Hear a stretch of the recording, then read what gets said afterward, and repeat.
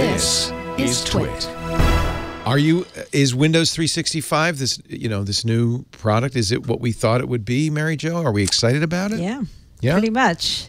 The branding isn't what we thought. We definitely thought they were going to call it Cloud PC, and then they announced it as Windows 365 and said, but you can use that service to go to your PC in the cloud, which we call the Cloud PC. I'm like, oh God. But there's a reason I think they want to call it Windows 365, because it compares to Office or Microsoft 365. Oh, and it's literally Windows. It's not like you have Windows. you don't have an option of other OSs. Yeah. It's Windows. It's a subscription Windows. But what the real question mark for me, because this is not new, other companies do it. Microsoft Leo, it's brand new. Brand new. I don't know what you're talking about. Microsoft does it in Azure. But the question is, it's expensive right now. Well, okay, so they haven't disclosed the pricing, right? One price, so there's going to be 1 million SKUs of this thing, probably at least 10, right? Wow. Yeah. Okay. The one that leaked is $31 per user per month. So that's not bad. But okay, that's only for virtualized Windows. That's not including Office. That's not including any apps. Okay. That's but Office would be potentially another $60. But it's also kind of a low end SKU, right? That's the question: how much RAM, how much processor, how much storage? Yeah. Right. So for the $31, it's 2 virtual cores, 4 gigs of RAM, 128 gigs of storage. Okay. That's the $31 per user per month. Okay. So in my mind, the calculus that a business owner like me would be doing is, okay, I can buy a Dell Inspiron for Vicky in the bookkeeping, or I can pay $30 a month, $360 a year. Yeah. So that's maybe half. She can use her computer. And she can just use her computer or a thin client or whatever. Yeah. Right. So, but the problem is that's kind of low end. But then maybe that gives us a starting point. But I think that they have to hit that. They have to it has to amortize out to roughly equivalent to having the hardware. Exactly. Right. That's your calculation, right? You're like, okay, what if I buy a bunch of cheap PCs, but I give the people more expensive capabilities through the service? I buy a couple hundred. It'll work with Chromebooks. Yeah, it will. And then I'll saves me on management, IT. Right. So I know I'm going to save some money. So I got to figure that savings. I got to figure out the Chromebook cost, and then I got to figure out, well, does this make sense compared to buying a whole PC? Right. Because the highest end SKU of this thing, I mean, if you have somebody who has a really low end PC, but they want to access the highest end that they showed us so far is 8 virtual cores, 32 gigs of RAM, 512 gigs of storage. Okay, right? that's pretty good. And they're saying that could be for software developers, engineers, content creators. Like they say, if you but how much is that? $99 a month? I mean, right? We don't know how much that is. So, and then it's a couple of things. So it runs in any browser, right, or any competent browser. Yeah.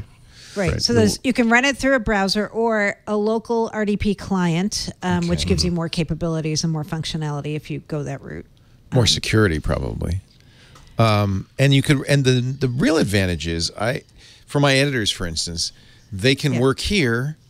Yep. Yeah. And then they can go home and pick up right where they left off. Right? Exactly. Right. Yep. The poor version. Well, no, it's actually still pretty good. I mean, I think when you add OneDrive to the mix and you have different computers and you can bring up the documents you were just working on, that's really cool. But having your actual environment just be not duplicated, but just it's the same environment. I mean, you're just bringing it up on whatever device you happen to be using. That's pretty neat. There's another market, probably not one Microsoft worries too much about, but people with Macs. Oh yeah, Mac is supported. Yep. Which means I can definitely thinking about them, because the new M1's really it's going to be a question mark about how you're going to run Windows. But this is the other way. This is the right. And this is not even emulation. This is native, right?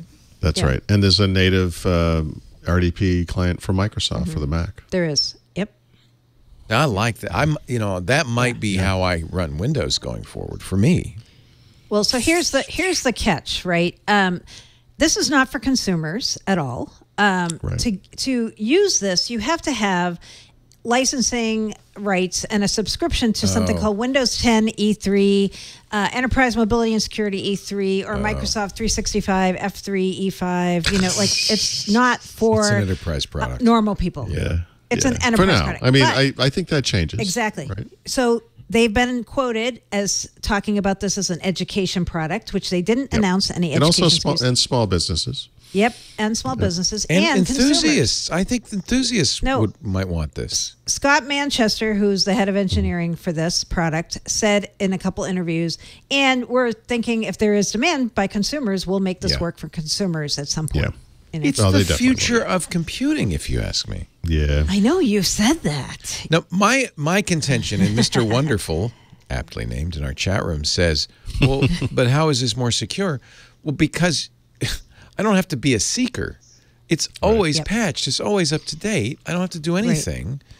None of your data is on your device. It's all in the cloud, right? I mean, we're going to trust Microsoft to keep it secure. Right. Exactly. They're professionals, and they're almost always going to do a better job than even a savvy amateur. Right. Yeah. I think so too. That's why I store my password vault in the cloud instead of by myself. Some people say, "Oh, I'm going to keep my vault on my floppy disk in your front pocket." And I figure, if you're Bitwarden or you know what you're doing, you're going to secure that better than I can. One hopes.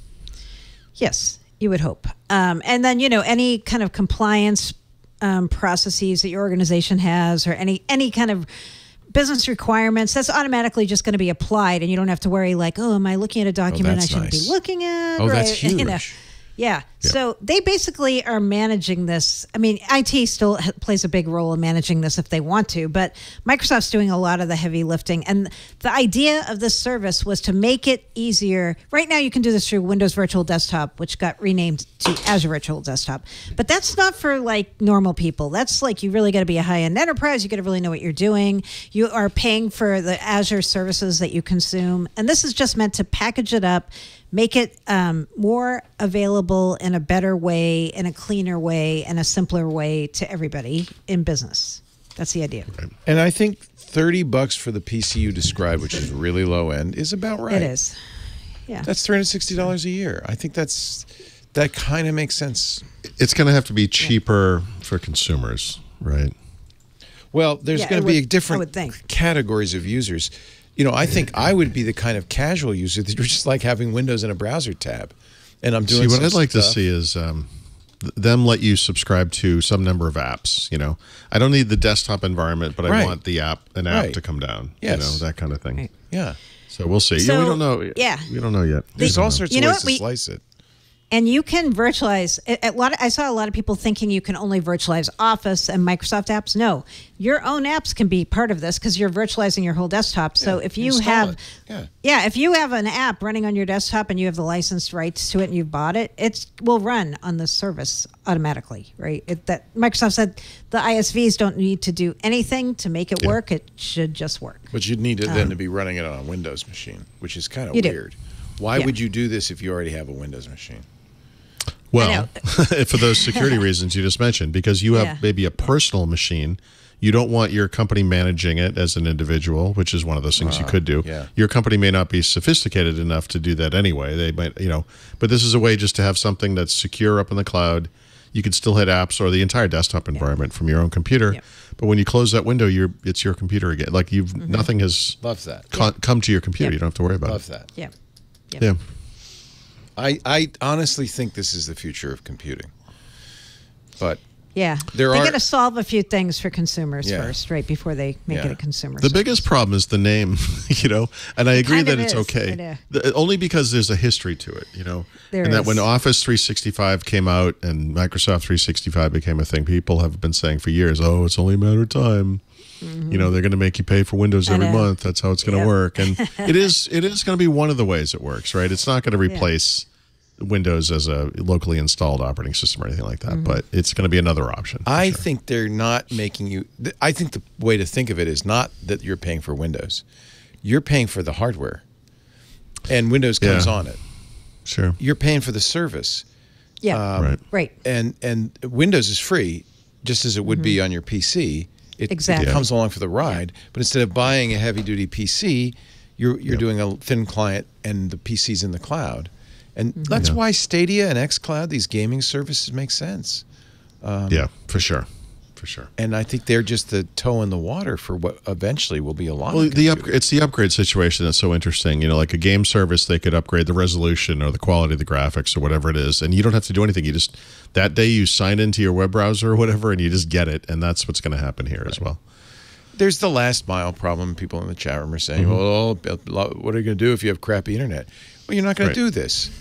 That's the point. This is not replacing anything. It's additive. Right. They're working on offline access, they said.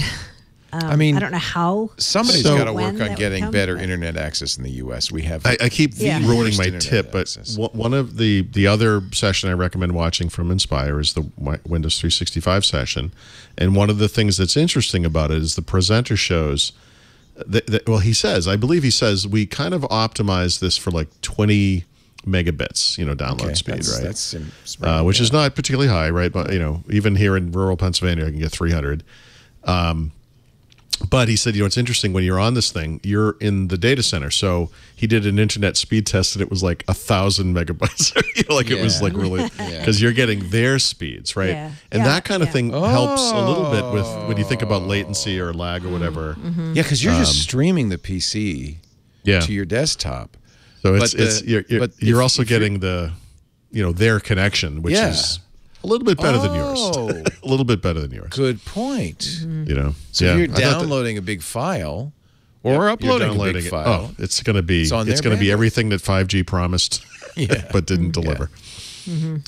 That's a really good point. You're just streaming the session. You're not. Yeah. Yeah. That's really a good point. And 20 megs is probably plenty for that. Yeah. And latency is not an issue for desktop computing. It is for gaming, and they're solving it for gaming. But it's much less an issue for desktop computing, right? You don't. Yeah, if you can figure out gaming, then this kind of thing is easy. Easy. I know. Yeah. I want to see, they talk about AV capabilities in Teams and how will that really look in this kind of service? You're doing a chat. That's what people ask too. They must have figured it out. Yeah. How do I? What if I want to? Yeah. I'm gonna have a webcam connected to the device I'm using. I'm gonna use a microphone. How does that work? We're gonna have to find out. I don't know. Yep. Well, the microphone will be in the cloud. The microphone. Just yell. You have to speak up. Speak up. Cloud mic.